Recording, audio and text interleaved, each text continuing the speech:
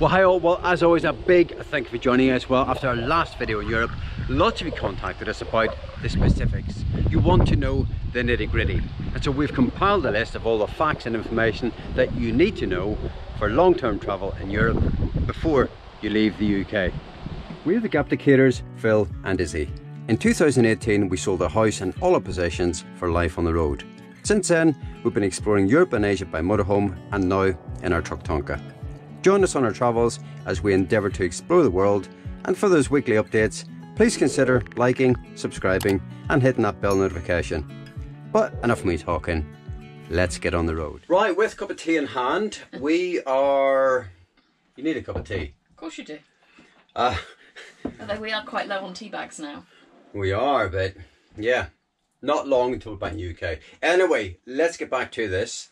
And this video is probably geared towards people who are looking to full-time, spending long periods of time in Europe and wanting to know the sort of practicalities, what do I need to know to keep me within the law, what do I need to know to make life easier when I'm actually in Europe. And we've been doing this for in our fifth year, and so it's really on the back of our experience and our not our fields, but our sort of our steep learning, if you like. So anyway, first point, and I think it's a really important point, and I've written the list this time so I can read the notes. We've written down here, no fixed address, home address, okay? And we actually use Izzy's mum's address, and she has been superb. So she has. I mean, this is really about if you sell your house or you rent your property out. How do you receive mail? How do you maintain a credit footprint in the UK? What about registering your vehicle and your driving licence and so on? If you can use a relative's address, that is absolutely the best way to do it, because the DVLA won't allow you to use a virtual address to register your vehicle or your driving licence. I should have said, we actually sold our house and all our possessions, and we thought when we left, in the world that we live in, everything would be digitised and we wouldn't need hard copy mail, so to speak, but that really isn't the case. And it doesn't matter what you say to companies, you will always get a follow-up letter, and particularly around medical, and which we'll come on to, you will always get something through the post, and that might be an insurance policy, it might be... You might want to maintain your position on the local electoral roll, and of course you need an address for that. So if you can, use a relative's. If you can't, there are a couple of things that you can potentially look at. There is a service called Boat Mail, and they will give you a mailbox and open all your mail for you, and let you know of anything that you need to know about. My understanding is that the DVLA, under special circumstances, may allow you to register your vehicle in that way.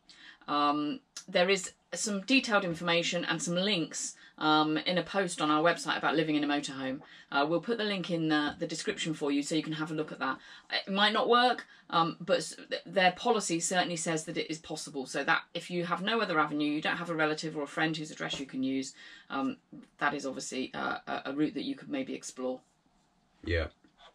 I should maybe say at this point, we've written an awful lot of posts on these topics, be it healthcare, be it travelling in terms of equipment and so on. It's on our website, and so what I'll do is, I'll just say it now at the start, we'll actually put those links for all those various posts in the description below. So if you are interested, click on that, and at the end of the video I'll put a link to the previous video if you haven't seen it, just to make life easier for you. Right, next on the list is money, and we're not going to talk about what it costs, the budget and so on. We're going to do a separate video on that. This is about how you manage money, how much cash you have, do you need cash, and so on. So I am like the Queen, I never carry any cash. But Phil thinks cash is king. So I probably a mix of both is good. Your traditional bank account, your NatWest, your Halifax, whoever, they're probably going to charge you for using your card abroad and taking money out at an ATM, and they're probably not going to give you a great exchange rate either. There are lots of newer accounts. So there's prepaid accounts like Caxton where you can transfer money in every month and the money then becomes euros, so you're exchanging one large amount at a time, which probably get you a better interest rate. There are borderless banks like Wise, who we use, and you can have an account in America, in Europe, in the UK, and so move your money around like that. And then there are other internet-based accounts like Sterling and Revolut, and they allow you to use your card abroad at no extra cost. Almost all of those accounts have a limit on how much cash you can take out in a rolling month. The only one that doesn't actually is Caxton. So you probably need to do a little bit of research before you set off around this to make sure you get your choice right, because it's quite difficult to change once you're in Europe and you can't receive a card anywhere. I think when you're in Western Europe, you know, in the UK and Western Europe, you automatically think everyone takes a card. Everything's contactless. You just wave a card, you know, it beeps and that's it. And that really isn't the case. And I think when you go, you know, obviously we've got the euro, but some countries, you know, a little bit further afield, like Bulgaria and Hungary, Romania, don't use the euro. And so once you start going a little bit further afield, you'll find that things are maybe more cash based. And so that's why I swear by cash. And so we always make a point, we've always had a little slush fund, that if something happens at the side of the road, you've got a problem, at least you've got cash. And so Izzy would be in a world of pain because she doesn't carry any cash, and she'll say to me, have you got any cash? Oh yeah, well I have, thank you. So have access to cash as well. Yeah, I agree. Okay, next up on the list we've got medical, dental and health insurance, and we've sort of categorised them in a little sort of package, and there is a reason for that, and we'll come on to it in a moment. First thing I would say is, if you haven't got a GHIC card, a global health insurance card, then definitely go and get one. To give you an example, about 18 months ago now, yeah, I got shingles. I was in Spain and I was floored. I was really not in a good place, and I went to the Spanish hospital, and cut a long story short, for about 2 months they looked after me, and the standard of care was excellent. And if you weren't in hospital for 2 months. Wasn't in hospital. You were seeing the doctor regularly. They gave you all the medication you needed. Yeah. The medication was all at half price because we had the GHIC card. Yeah. But what I'm saying is the care, if you like, or yes, the duration of the illness lasted about 2 months, and it hit me really hard, and it just from the start, the whole process was excellent. What I would say is the standard of care was excellent. So the GHIC is the new iteration of what was the EHIC, and before that was the E111. You shouldn't have to pay for it. There are some websites out there that suggest you might need to, but you should be able to order it for free using your national insurance number. They usually arrive within a week or so in the post. Yeah, and if you do have the old EHIC card, it still stands. It does, until it runs out. Remember, the GHIC can't be used in Norway or Switzerland.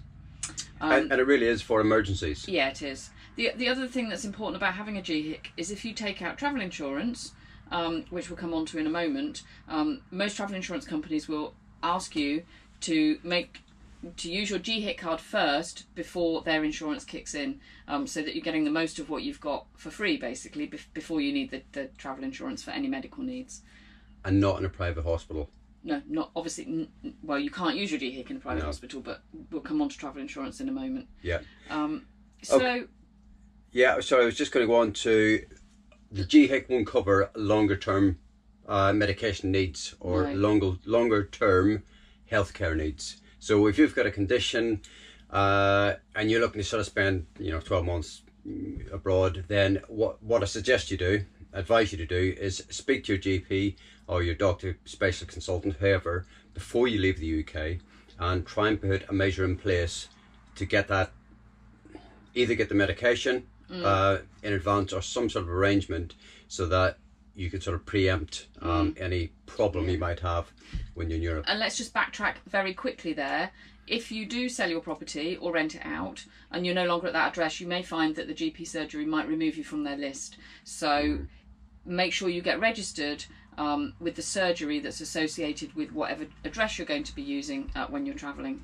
So we're registered at my mum's GP surgery now because we're obviously registered at her address too. Yeah. So it's not going to give you specialist care either. So in terms of so for example, I've got a bit of a problem with my hand. I need to see somebody at some point, a specialist at some point, and get that sorted. Or if you have, in terms of ladies, mammograms and why don't you let me talk about the lady bits? That's a lady good bits. That's a good idea. Talk about lady bits. One of the things I was worried about when I came away was being able to have a cervical smear or a mammogram. And it just turned out, luckily I had the smear just before we left, so I don't need another one probably for about 4 years. So I have one coming up soon. The mammogram I haven't been able to have. Every time they offered it to me, I just wasn't there, or I couldn't be there when they wanted me to have it. Of course, it's all set up assuming that you live where your GP is. So I've made the decision not to have the mammogram at the moment, and I'm okay with that, but you might not be, so you might want to get it organised before you leave. That would be probably the easiest thing to do. Yeah. The other thing to think about in terms of your GP surgery is to make them aware that you're going to be away, so that they know if they're writing to you at home, if that address still exists, that they can get in touch with you in another way. So ours ring us now, or they text us when they want to let us know about flu jabs and things like that. Yeah. We've been sort of talking there and sort of bringing travel insurance into it, or sort of health insurance into it. And so it is sort of tied up when you're traveling sort of longer term. And we would suggest that you basically take out travel insurance or health insurance from the off, because a lot of companies won't insure you whilst you're on the road. Or they will, but they'll charge you a lot extra. Yeah. So it's worth doing. We use Backpackers Insurance from True Traveller. They've been excellent. We haven't had to claim, but certainly our contact with them has been good. They seem to offer a really comprehensive package. You also get lots of things covered as part of their standard sports pack. So we've been really happy with them, and we'll put a link in the description just to know it is an affiliate link. So if you do buy some services from them, we'll get some money from that, but it will be at no cost to you. There was something else I felt like I wanted to... Oh, it was about medication. I wanted to talk about medication. People contact us, and we see quite a lot of posts on Facebook, asking about what to do about medication, because most GPs will only give you 3 months, and if you're on HRT or some other medication that you need to take every day for a condition, that can be quite difficult. We have found that you can get things like antibiotics quite easily over the counter without a prescription in lots of European countries. And we have heard, but we haven't done this ourselves, that if you have the box with the medication and the label on it from your GP back in the UK, and you take that in with your passport to a pharmacy, they may well sell you that medication over the counter. But I can't say what countries that happens in, and it may be that some pharmacists are willing to do it and others aren't, because I just don't know the legislation around that. So I think it's something you need to talk to your own GP about if you need that long-term medication before you leave the UK. Yeah, definitely. Okay. So I'm going to bring dental in on this as well. Yes. So before we left for full-time travel, we got our teeth sorted, not just cleaned. I mean, I'm talking, we really spent a considerable amount of money and time making sure they were absolutely, tip-top shape. Because the last thing we wanted was to have a dental problem on the road. Now, periodically, probably about twice a year, depending on the countries we're in, Spain, Turkey, wherever it is, we will go and get our teeth cleaned. And I have to say, the level of service is excellent, and probably the biggest thing is they're so flexible. It's sort of been a ring. revelation, really, hasn't it? It's been fabulous. I mean, you can ring. It's not like the UK at all. You can sort of ring it. We were in Spain, for example. You can ring up and say, "Oh, do you want to come in this afternoon?" No, tomorrow morning's fine. Yeah.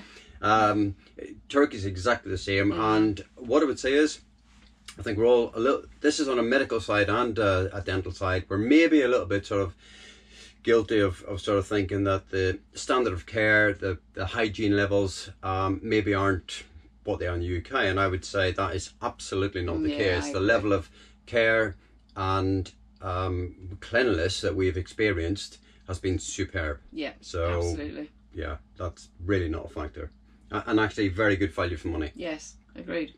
and easy to access, which has been a real pleasure. Yeah, well, particularly when you're on the road. Yeah, absolutely. So, okay, next up on the list is vehicle insurance, and I know this is something that Izzy always deals with our admin.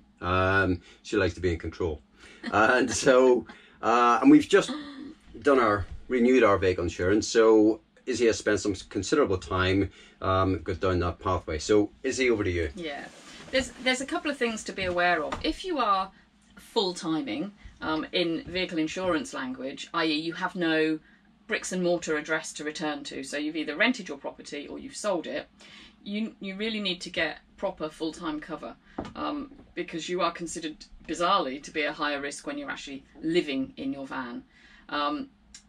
There is only one company that offers full-time cover in the UK, and that's Aviva, and they offer it through Comfort, who are a broker, or Adrian Flux, who are also a broker. If you decide not to take full-time cover out, but you don't have a bricks and mortar property to return to, and you have an accident, they probably will find out, and it will invalidate your insurance. So I think it's up to you about whether you take the risk or not. There are also a number of other companies like Comfort, Safeguard, Sterling, Staveley Head, who will cover you for 365 days in Europe. They don't specifically ask whether you're full-timing or not, and I would suggest that you don't tell them that that's what you're doing. You just take the cover, the 365 days, and go on your travels. Our experience of having full-time insurance was that it was almost double the cost of just regular insurance. But you do need to just make sure that you're comfortable with whatever policy you take out in the end. A lot of insurance companies will also offer breakdown cover as part of the package, but much of that is limited to the weight and the age of your vehicle. So if you've got an older motorhome or a larger motorhome, or a DIY, yeah, you might find in the small print that you're not actually covered. So we'll talk about breakdown cover a little bit later, but just be aware of that if that is offered as part of the package. And something else to think about, because again, people have contacted us because they want to work on the road, is maybe think about business cover as well. So if you're working whilst you're traveling, again, just something else to bear in mind, just to make sure you're covered. Yeah, that's a good point. So, segueing into breakdown cover from insurance. If you decide not to take out the cover that your insurer offers you, we would highly recommend RAC Arrive. It is a specific cover for motorhomes. It will cover you for 365 days in Europe, but their Europe cover is really generous. It actually also covers Georgia, Armenia and Azerbaijan. What it doesn't cover is the Asian side of Turkey. It only covers the European side of Turkey. But to be honest, if you're going to break down, Turkey's the place to break down, because everybody knows somebody that's got a garage where you can get stuff fixed. And you won't get ripped off. No, it's not expensive, and they're very conscientious. So the breakdown cover, you need to organise it before you leave, if you decide to go with it. And we'll put a link to RAC Arrive in the description. I would say it's like all of these things, whether it's healthcare or breakdown cover, the chances are at some point in the road, particularly if you're full-time, you're going to need medical cover. You're going to need a breakdown cover of some sort. You're going to need it. So if you try and wing it, by all means wing it, but it might end up costing you a lot of money. Yeah, that's very true. At some point. Okay, so I've got down here as well breakdown equipment. So I'm not talking about sort of tools and that sort of thing. I'm talking about sort of the legal requirement, the minimum amount of equipment you've got to carry with you. The high-vis vest, the warning triangle. And every country has its own criteria. And so, for example, coming in Spain, it's actually come in 2021, and by 2026, you've got basically they're replacing the warning triangle with the V16 beacon, which is just a little flashing light. So again, lots of people spend time in Spain, so just be aware of that. And you can buy them on Amazon, you can buy them in garages, you can buy them all over the place. You need to think about things like the ankle mort stickers in France, and the requirement now for snow chains and mountain tyres under their mountain law.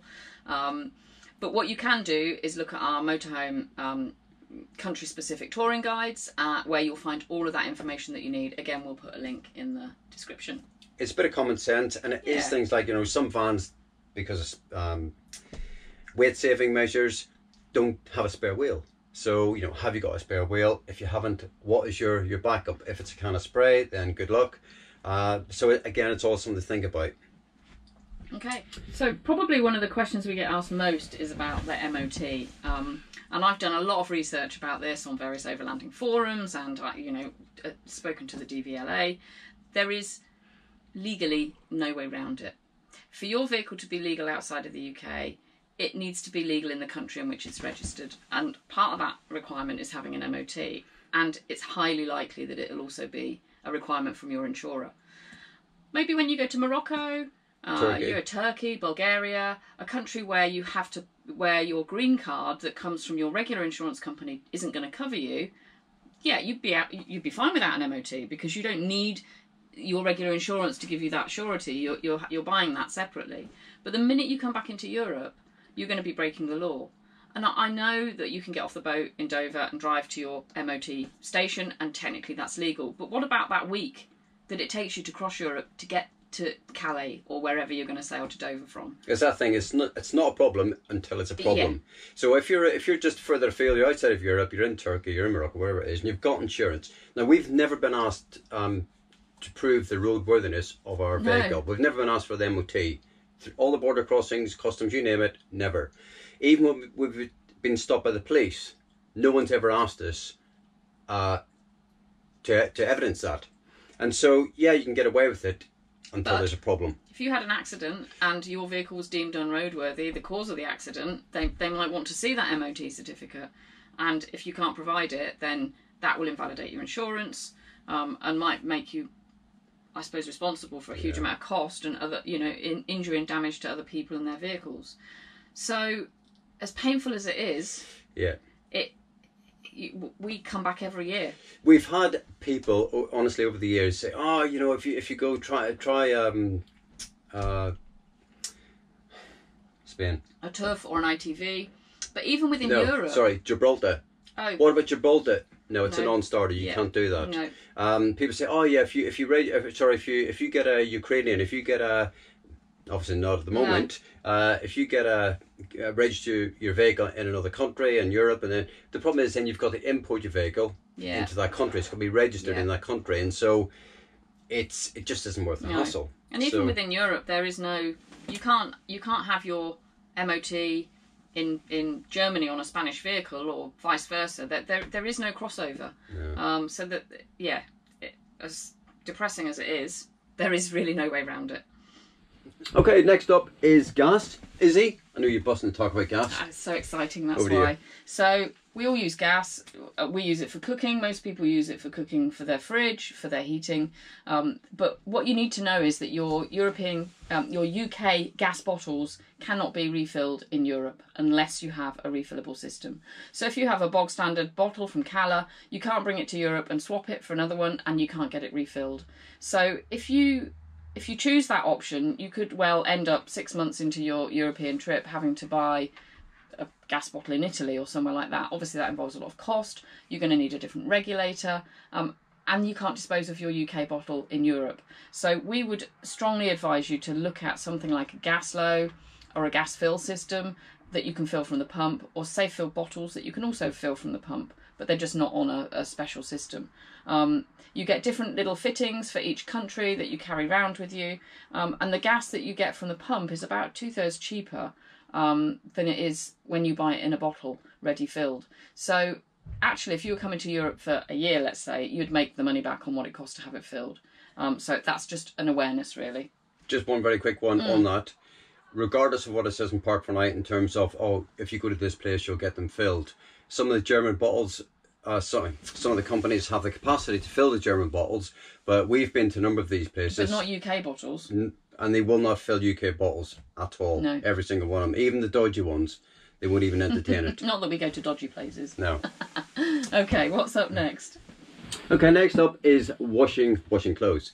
So you can take your clothes to a laundrette, a service point, or you can take them to, if you don't have a washing machine, you can take them to one of these outdoor washing sort of service points, if you like. Revolution laundries, I think they're Yeah, called. well, I think it depends on the country you're in, but we've seen these popping up at Lidl. Usually it's supermarkets, garages, garage forecourts, and you'll see these washers and dryers, different sizes. The smaller machine generally is about sort of €5 or €6. The bigger machine is about €10.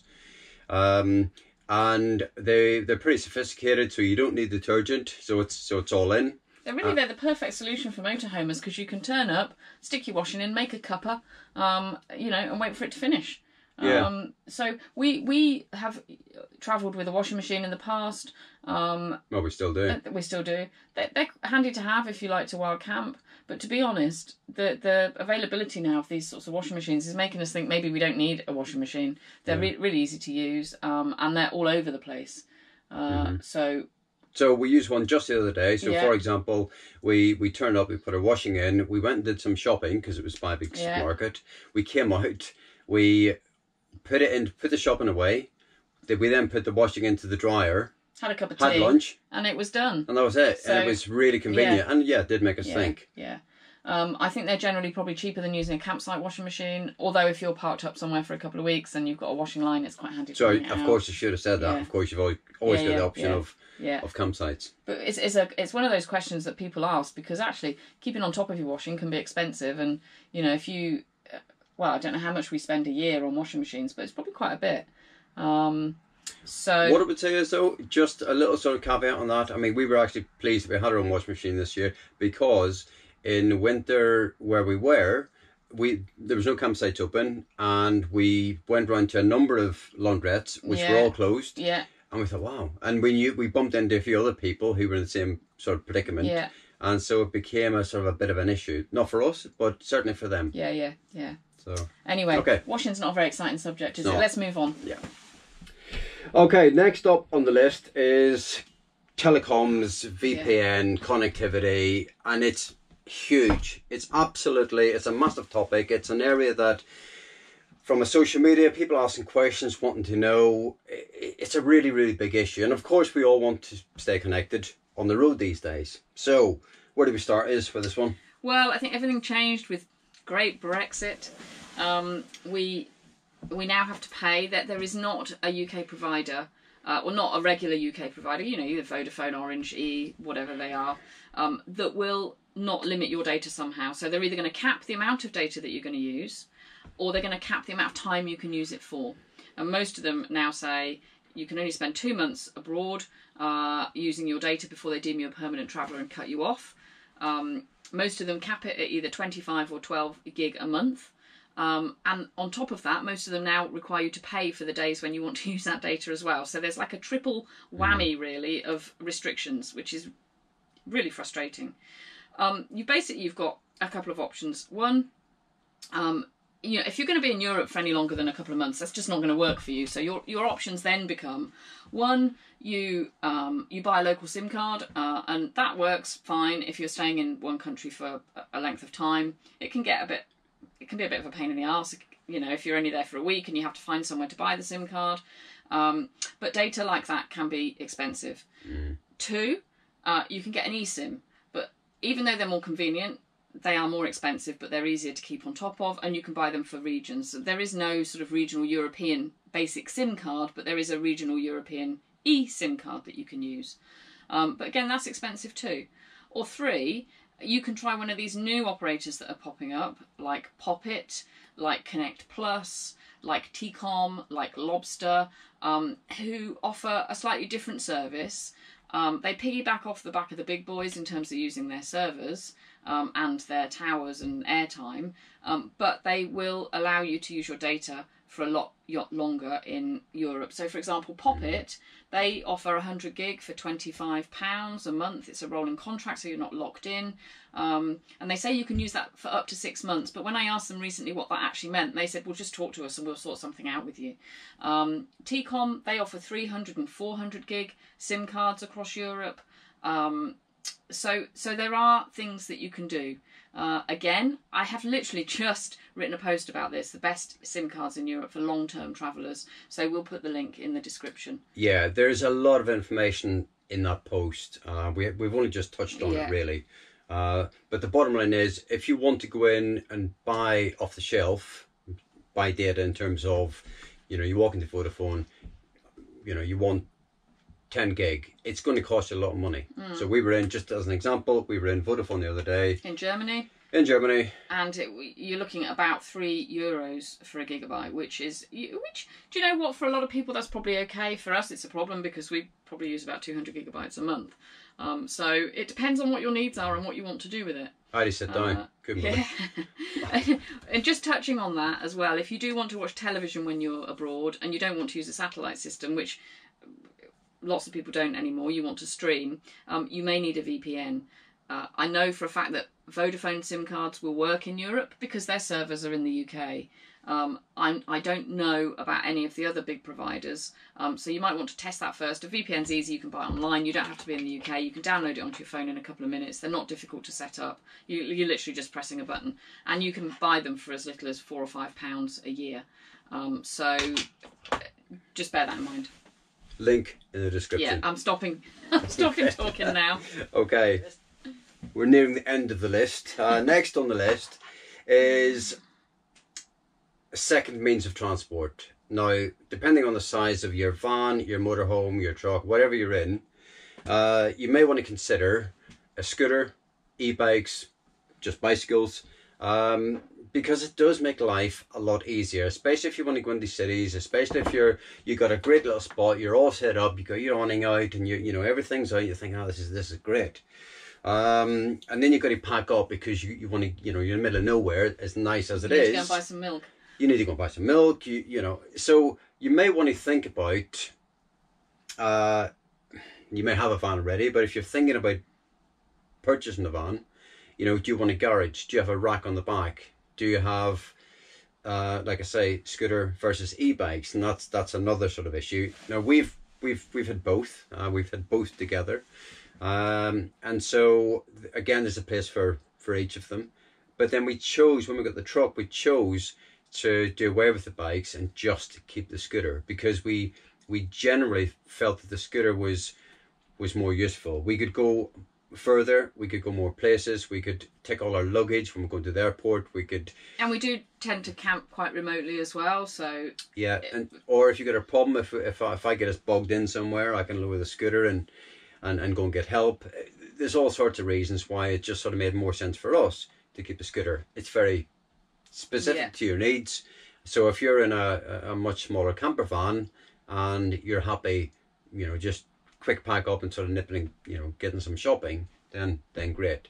But it is definitely something to consider, especially across Europe, where the cycleways are really good, and lend themselves to exploring. Yeah, absolutely. So you may be thinking about what to pack, and particularly if you are selling your property or renting it and you have to downsize, that can be quite hard. We took way too much stuff for our first trip. I mean, I had like high heels with me. Who needs high heels in a motorhome? So we then, after about a year, we got rid of a load of stuff or put it into storage. I think what we now realise is that you can buy pretty much anything, pretty much anywhere. I think we've had, in 4.5 years, we've had about 3 major culls. Yeah. Where we really thought, look, we're all guilty of it. You go on holiday, go away, you take too much stuff. The reality is you really do not need that much. You need probably half at the most what you think of you what need. You think you need. Yeah. And when you're full-time especially, you go away and you sort of think, yeah, what 4 seasons? I need this coat. I need those boots. I need my shorts. I need 4 pairs of flip-flops. If you're Izzy, I need 3 handbags, and I need all. And so I think 3's not too many. And I so think 3's about right. It's sort of very, and I'm not going to talk about weight, but I'm going to sort of mention, when you're full-timing, you do carry more stuff than when you go on holiday. So have a real think about your payload, your sort of weight capacity. Yeah. So that's a real biggie. I mean, if you need something, if you need a particular plug or, I don't know, a gadget or something like that, most of Europe has Amazon, and most of Europe has Amazon lockers, or you can go and stay in a campsite and have it delivered there. Yeah. It's not hard to get hold of stuff, really. Again, even further afield, I mean, there's media marts all over the place. There's really good supermarkets, be it Carrefour, even in Turkey, Romania, you'll see these big, huge stores with homeware and, you know, Yeah. clothes and you name it. Yeah. Usually it's cheaper. So what I would say is, the message is, take half of what you need, and then you can always buy stuff on the road. Not half of what you need, half of what you think you need. Half of what you think you need. If you take half of what you need, Yeah. right, you won't have enough. Yeah. Let's talk about the Schengen. Right. It's a dirty word. It is. It's I mean, the B word. You probably all know by now that you can only travel in Schengen countries, which are not necessarily European countries. You can only travel in Schengen countries for 90 days in every 180 rolling days. So that basically means that you can only spend 90 days in Europe before you have to leg it to a non-Schengen country for another 90 days, pretty much. And everyone pretty much knows that. And we're not going to teach you to suck eggs, but there's a couple of things, there's a couple of areas and questions where people still contact us, even in recent weeks. Sorry, go on, you were going to say. People often say to us, how do we manage it? How do we get round it? We're very lucky because Phil has an Irish passport, so we can travel together. I as his spouse, although you can do this if you're common law as well. And we can travel together because there is an article, piece of legislation. I can't even remember the number of it now, that says that Phil has the right to a private life, and as his wife, I can go with him. A lot of people have recently been saying, when they're in the same situation as us, that they're surprised that the spouse's passport is stamped. But of course the spouse's passport is stamped, because if the spouse then wanted to go and travel on their own, how would border forces across the Schengen know where that spouse had been? But the legislation is there. We have it printed out in a number of different languages in case we need to share it, but it's worked for us so far. There are other ways you can get around it. There are a number of countries now that are offering non-lucrative visas, France and Spain, for example, where you could stay for a year. And there are some long-term visitor visas coming as well. So that's potentially worth exploring. But probably the easiest way to get around it is just to go to a non-Schengen country every 3 months. So you're looking at, within easy reach, you're looking at Morocco, Turkey, Bulgaria, Romania, and a couple of smaller places like Andorra. Can't imagine why you'd want to go there for 3 months, but needs must. I think the message in this is it is doable. So, for example, Yes. this year we've had a pretty big year. We've been across the Caucasus, but actually, even if we both had British passports or American passports, or because it isn't just Brits, we would be fine. Because we haven't been in the Schengen for more than 90 days. And so there is ways around it. And so it's just a case of sort of having that sort of forethought. The weather's a big factor. Where do you want to be? You don't want to be having to get out of Spain in July and going into Morocco. That's just a non-starter. So it's really, there's an element of planning that needs to take place in all of this as well. Another non-Schengen country is Ireland as well, which is absolutely worth exploring because it's beautiful and it's part of the common travel area. So there are definitely things you can do. There is one thing that I just wanted to mention, because a couple of people have contacted me about this recently, is that if you are planning on your 90 days in, say, Turkey or Morocco, who both have their own rules that say you can only be there for 90 days, you can't do 90 days in the Schengen and then on the 90th day go to Morocco or Turkey, because what will happen is when you need to come back, you will have overstayed your welcome in both places, because the day that you leave the Schengen for Morocco or Turkey is counted as 1 day in each of those places. And a few people have come a cropper. Yeah. Now, it's possible that you may be able to extend your stay in Morocco, but I think it's quite a complicated process. But we also know people that have been able to have their stay extended in Turkey at the border. But you can't guarantee those things. So it is far better to give yourself 2 or 3 days, either side, fudge factor. We know you want to maximise your time in Europe, of course, but it's better to be on the safe side. And if you do overstay, you can be fined, you can be deported, you can have something in your passport that says you're not allowed to come back. It's just not worth the risk for a few extra days, I don't think. No. So there are ways around it. And again, surprise, surprise, we do have a post on the website which you can read. It's got a bit more detail and a couple of sort of suggested itineraries that you might find helpful. Yeah. Okay, last point on the list, you'd be pleased to hear, is where to stop. And again, it's a very personal thing. We like the wild camp. It definitely is our go-to. Some people don't, and therefore what tools can you use, what schemes can you use to sort of help and maximize your time whilst you're traveling across Europe. And so one of our big go-tos is Park for Night. And I think, you know, we've met lots of people on our travels, various nationalities, and when you're talking about good places to stay, Park for Night is probably the most referred to app. And it's not just for off-grid or wild camping. It's parking places for during the day. They have things like laundries, services, campsites and airs and stellplats. Everything's on Park for Night. So generally, it's our sort of go-to, really. Yeah. And I think the reviews on the whole are pretty honest. Yeah. So yeah, definitely. If you haven't got Park for Night, then definitely download the app. If you want to stay in a campsite, I would definitely get the Axi card, because the chances are that if you're in Europe for more than a couple of months, you're going to be travelling out of season. So outside of season with Axi, you probably get about 60% discount, I think, on most campsites that are in the scheme. You'll get that money back. That 20, I think next year. Within a week or two. €25 next year, I think. Yeah. But with the Axi scheme, you get the pitch, electrics included, a shower a day is included. It's absolutely worth doing. It really is. Yeah. And the other point is some of the schemes that are out there, and we've used these schemes and we've really enjoyed them. We have. Some more than others. France Passion is a little bit hit and miss, if we're honest. Most of these schemes are about providers, producers, makers of food or wine or growers of things, providing space on their land for you to stay. Some of them require you to spend money, some of them don't. Yeah. We've used Portuguese camp. Thought it was excellent. Yeah, that was great. Particularly if you like a glass of wine, you want to, pitch up and sort of, you're the only van in the middle of a vineyard, and then sample the produce. Highly recommended if you haven't looked at that. I think there's actually a post now. It's getting boring now. It is. There'll be a link in the description. France Passion, you've already mentioned. Hispania Discovery. Yeah. Again, if you're in Spain, that's a must. Relatively new scheme. It's going on 2 years, I think, now. Yeah.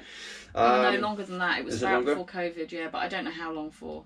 Yeah. And then there's Camper Con Gusto in Italy, which is similar. Yeah. And Winter Atlas in Germany. There's a couple in Germany. There are a few of these schemes around. And obviously Stellplats in general. If you look at our country's specific guides, you'll find all of that information about campsites, about airs and Stellplats, about these schemes, depending on the country. So you can find that information there.